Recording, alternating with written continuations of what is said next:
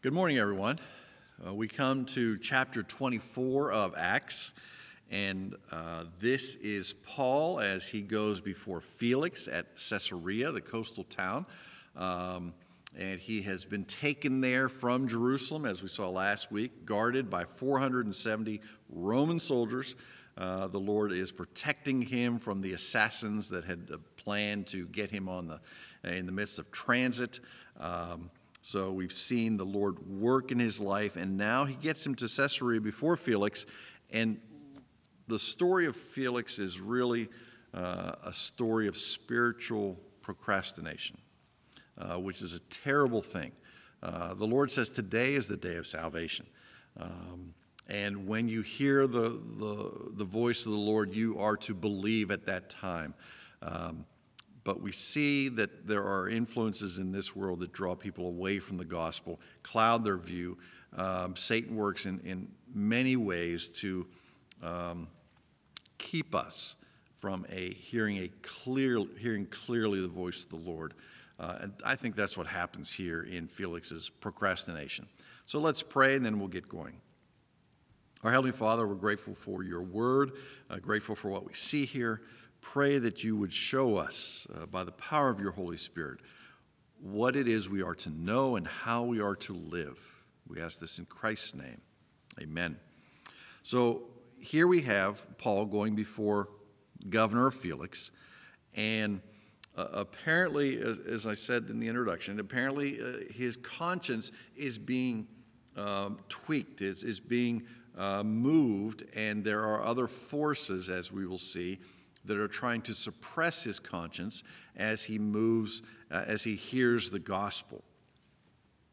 So Paul has more or less defended himself previously before a Jewish crowd at the temple, Acts chapter 22, and then the more formal hearing with the Sanhedrin, Acts chapter 23, and now he's taken from Jerusalem because of that plot and the Jewish assassins who were going to kill him, moved to Caesarea, with the vast majority of troops that were stationed in Jerusalem for his protection.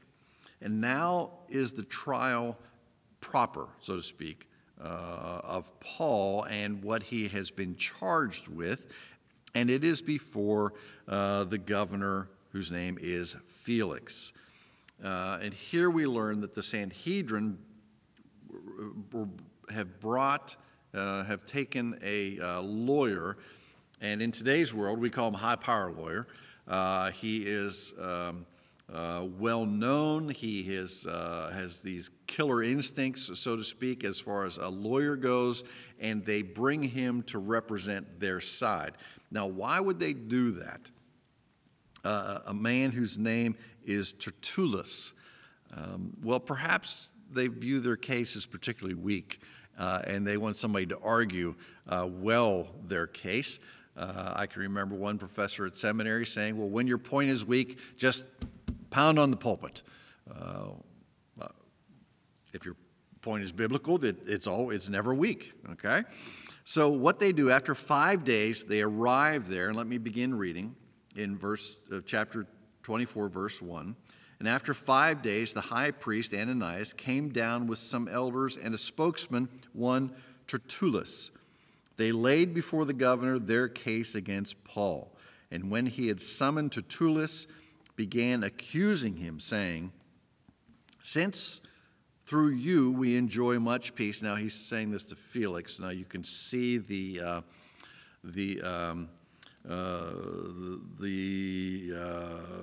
what's the word I want? The icing on the cake. He's really laying it on here for the governor. Because remember, as we saw last week, the governor Felix was at one point a slave. So that is the lowest of the low. And now he's governor of this area. So he's probably a coarse man. And we'll see in a moment, he was known basically as the hanging judge. When people were brought before him, he was quick to give them the death penalty. Perhaps this was bitterness from his days as a slave. We just don't know. But the lawyer from Jerusalem, who is Roman, but he's also got sort of a Jewish name, perhaps covering both bases for the Sanhedrin, he lays it on a little thick here. Verse 2, since through you we enjoy much peace, and since by your foresight, most excellent Felix, reforms are being made for this nation, in every way and everywhere we accept this with all gratitude. But to detain you no further, I beg you in your kindness to hear us briefly. For we have found this man a plague. It's referring to Paul. We have found this man a plague, one who stirs up riots among all the Jews throughout the world, and is a ringleader of the sect of the Nazarenes. Now remember, Nazarenes was a really negative term. It was derisive. That was the wrong side of the tracks. Remember, Jesus is, even though he was born in Bethlehem, is never talked about as the Bethlehemite, but always as the Nazarene. And this was one of the fulfillments of the prophecies concerning Jesus, that he would come out of Nazareth, would be called a Nazarene, would be his name would be derided. He would be seen of by the majority of the world as somebody not to associate with. Of course, the prophet Isaiah says, his face had no beauty, we turned away from it. That would be all part of that prophecy from the end of the 2nd chapter of Matthew concerning where Jesus would come from out of Nazareth. So from the sect of the Nazarenes, and that would be the way or Christianity. Verse 6, he even tried to profane the temple, but we seized him. By examining him yourself, you will be able to find out from him about everything of which we accuse him. So here are basically the 3 charges that are brought against Paul. First, that Paul's a menace, a political menace, that he was a plague who had stirred up trouble, caused civil unrest everywhere he went. Now we see where he has gone, there is a revival or a riot, and sometimes there is both. And then you have the Judaizers who followed him from city to city, right on his tails, to stir up trouble after he has preached the gospel. And according to Tertullus, it's not just in Jerusalem, but it's in the entire world. Paul has stirred up trouble in the entire world. Well, if there is trouble, it's trouble because of the gospel that has gone. And it's not trouble, it is simply a change. And we would understand it a change of graciousness. So that's the first charge. The second charge is that he's a religious heretic. He no longer is within the Jewish world. He is basically in the fulfillment of the Jewish world in being a Christian. But not only has he disturbed the peace of Rome, Pax Romana, which was a classic of that. You had to maintain the peace of Rome or Rome would come and crush you. That's just the way that it worked in that time period. But he was also a leader of a sect of the Nazarenes, and that lay outside of the special privileges and special protections that Rome had extended to the Jews. You could worship as a Jew, excuse me, and live your life as a Jew under Roman authority as long as you didn't stir up any trouble. But Christianity was now seen as different than Judaism, and they were risking not having those same protections. And as we will see shortly, once we hit into the AD 60, 62, 63, 64, and the rise of Nero, in particular, he had to have somebody to blame, so he blames the Christians. And then a few emperors later, you see vast persecution of believers. And that goes on, off and on, really up until 300, 340, etc., when suddenly Christianity is given some protections under the Roman emperor at that time. So Paul was not there really a political menace, but he was a heretic according to the Jewish definition, and that put him outside of that protection. But a heretic also carried some punishment under Roman law and authority. And of course, the third accusation, that he had desecrated the temple. Verse 6, he even tried to profane the temple, but we seized him. We stopped him just in time. Well, we've seen this previously, that Luke has debunked this. He never did take Trophimus, a Gentile, into the court of Israel. That was a false accusation just made by some Jews in that area in an effort to attack Paul and to eventually be his death. So Felix, as far as we can tell here, let me read verse 9. The Jews also joined in the charge, affirming that all these things were true as well. And when the governor had nodded to him, Paul got a chance to speak. Now, what happens in a basic trial here is the defense speaks, the accused speaks, and then judgment is given. There's no back and forth. There's no interrogation either way. You just have one side, then the other, and then the judgment. We don't believe that Felix is all that impressed because, especially with that last portion of verse 6, the profane the temple, because he's already read the letter that was sent to him. So he understands what already has happened. So I'm thinking in Felix's mind, he has kind of discarded the third charge and is only really looking at the first two. So the accusations have been given, and now it is time for Paul's defense. And Paul basically says, I'm glad to defend myself. Verse 10, knowing that for many years you have been a judge over this nation. And as I said, he was known as the hanging judge. That would be our term. I don't know what the exact term would be there, but that's what we would say, the hanging judge. I cheerfully make my defense. You can verify that it is not more than 12 days since I went up to worship in Jerusalem, and they did not find me disputing with anyone, stirring up a crowd, either in the temple or in the synagogues or in the city. The whole world has been this, and Paul says, I did this all in 12 days.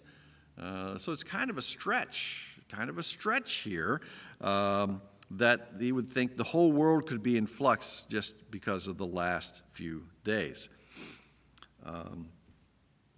Now, he is giving them, yes, I have been here, but you can't really say that I destroyed anything, that I stirred up the world. Verse 13, neither can they prove to you that they now bring up against me. But this I confess to you. Now, Paul is admitting in his defense to something in particular, but of course he is admitting things that are appropriate to the gospel of Christ. But this I confess to you, that according to the way, that would be Christianity, which they call a sect, I worship the God of our fathers, believing everything laid down by the law and written in the prophets. So he's saying, I believe what you believe. You just are not making the move to Christ. Having a hope in God, which these men themselves accept, that there will be a resurrection of both the just and the unjust. So I always take pains to have a clear conscience toward both God and man. Now, after several years, I came to bring alms to my nation and to present offerings. While I was doing this, they found me purified in the temple without any crowd or tumult. Now, that deals with Paul's purification rite that James suggested he do with the four men who would take the Nazirite vow, and then the accusation of having a Gentile Trophimus in the temple. He said, I was doing that, but I wasn't anywhere I shouldn't have been. But some Jews from Asia, that would be those from Ephesus that followed him, they ought to be here before you and to make an accusation, should they have anything against me. Or else let these men themselves say what wrongdoing they found when I stood before the council. Other than this one thing that I cried out while standing among them, it is with respect to the resurrection of the dead that I am on trial before you this day. So this is what it boils down to. In Paul's defense, he's doing what? He's preaching the gospel. He's preaching the resurrection of Christ. He's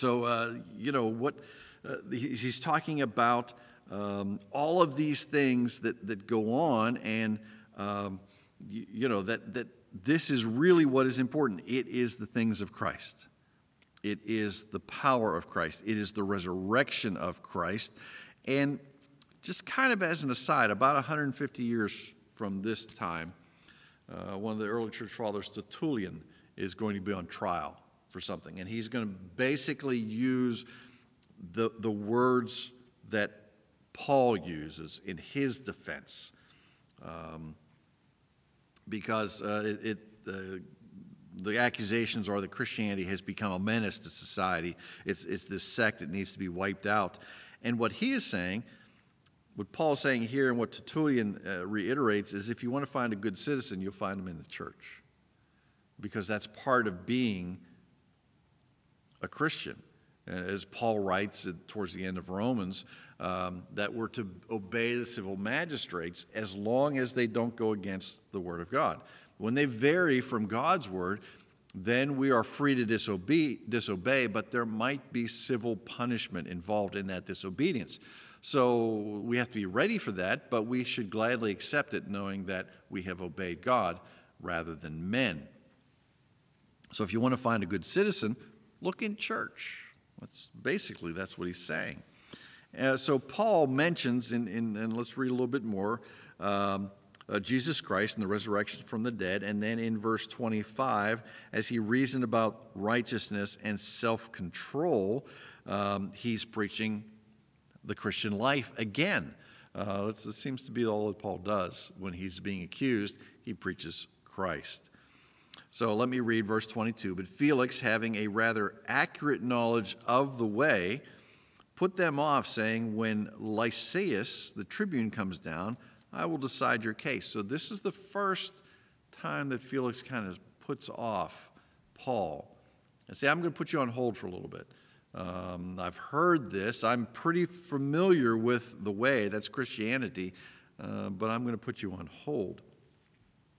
Then he gave orders to the centurion that Paul should be kept in custody, but have some liberty, and that none of his friends should be prevented from attending to his needs. So it's probably the church at Caesarea, at least the companions that were traveling with Paul, the 7 or 8 who aren't with him at this time, came and cared for him, probably brought special foods, spent time in prayer. Paul was probably teaching them, encouraging them as well during these times. So let's look at the outcome here. He wants to wait for Lysias to come. Verse 24, after some days, Felix came with his wife Drusilla, who was Jewish. Now, she's mentioned here, and we have to look and dig a little bit about why she might be mentioned here and why it's important that we see who she is, and what place she is, what part she's playing in this whole drama here. Well, Felix is married to Drusilla. She was the granddaughter of Herod the Great, daughter of Herod Agrippa the First. Now that's the Herod who died in the awful way back in Acts chapter 12. When Felix first saw her, now we're from history, we're thinking she's about 22 at this point, okay, in her life when she sees Paul. Felix saw her and was really taken by her beauty, and just decided he had to have her as a wife. The problem was she was married to somebody and he was married to somebody. But when you have a certain amount of power, those things, we can't let those little things stand in the way here, much like shades of John the Baptist and all those things.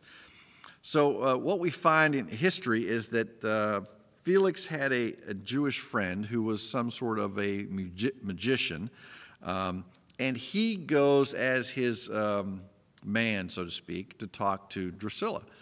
And he eventually convinces Drusilla to leave her husband and come and marry Felix. Now, it's not told what Felix did with his wife, whether he killed her or divorced her or whatever, but so that he says, you will not be mistreated, you will be held in the highest esteem. He goes on and on, all these flowery terms, and she does.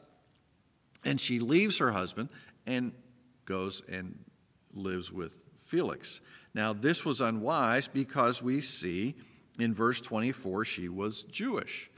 Now the Herodians were Edomites, so they come from Edom, but they were also kind of half Jewish. So she has these Jewish roots in her, and that means that she is in big trouble within her religion.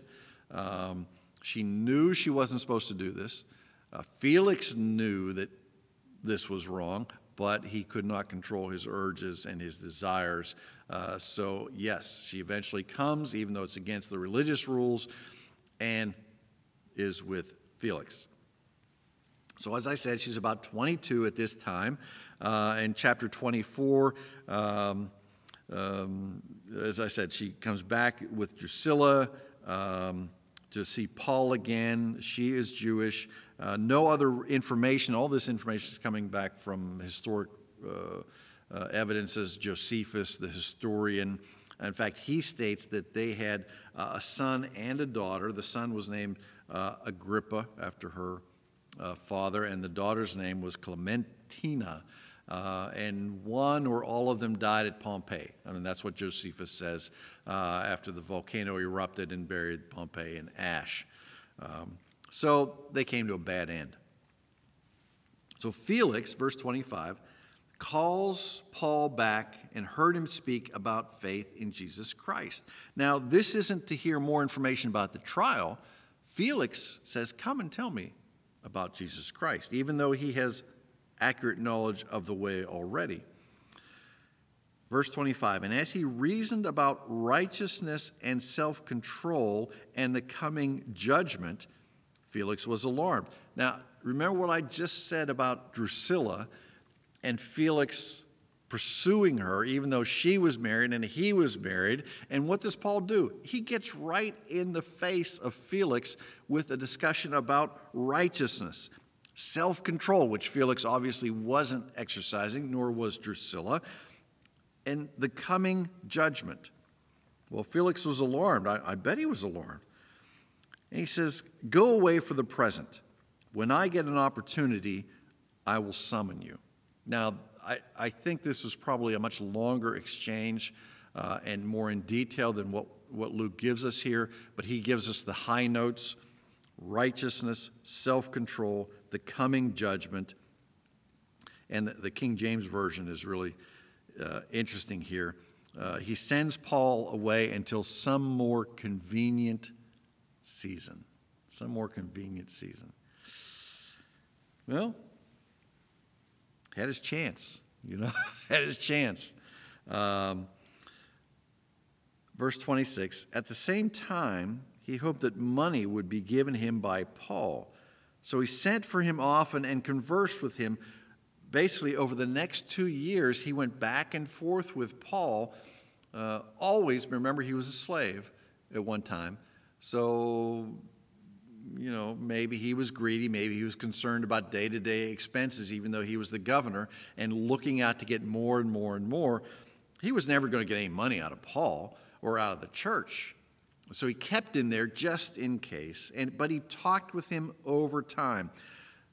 I'm going to make an assumption here that Drusilla was an influence in Felix's continuation of putting Paul off, putting faith off. Maybe her conscience was the guiltier conscience in all of this, and she influenced Felix in this. So verse 27, when 2 years had elapsed, Felix was succeeded by Porcius Festus. In desiring to do the Jews a favor, Felix left Paul in prison. So for us today, when the Spirit moves in your life, you better act. And if you're a believer already, when the Lord is tugging on you for something, you better follow that. You better seek out and see if that's really what the Lord wants. Seek out wise counsel, faithful counsel. Dig into the Word. Is this something that the Lord would be pleased with for me to do? If He's pulling at you, the Spirit's moving in your life, then you better act. You better not put it off. Don't be a procrastinator when it comes to spiritual things. Use what the Lord has given you, put it to use, and put it to use now. Well, after 2 years, Paul never really, I guess, finished with Felix. Felix left, and Festus is the new governor. And Felix has basically, after history says, after some local disruptions and hostilities, that's why he is replaced with Festus, because he didn't handle them in the right way, and Rome wasn't pleased. Now remember, Paul is a Roman citizen, and it is his right when on trial to appeal to Caesar. That was the right of every Roman citizen. And as we see in chapter 25, that's what Paul's going to do. He's going to appeal to Caesar because Caesar lives in Rome. And that's where Paul is going. So we'll see you next week.